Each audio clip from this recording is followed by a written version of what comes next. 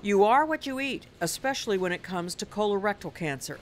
While sugary beverages and red meat can increase your risk for colorectal cancer, there are some foods and spices that can help prevent it.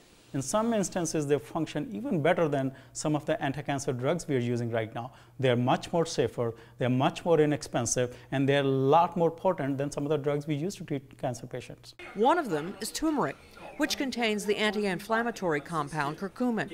Curcumin has been found to suppress cancer cell growth.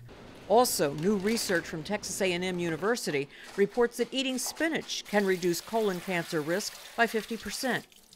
Other foods that can prevent colon cancer include fruits such as apples, bananas, blueberries, and raspberries.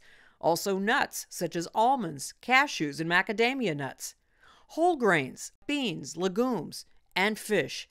A study from Vanderbilt University found women who eat 3 servings of fish per week reduce their risk of developing colon polyps and colorectal cancer by 33%.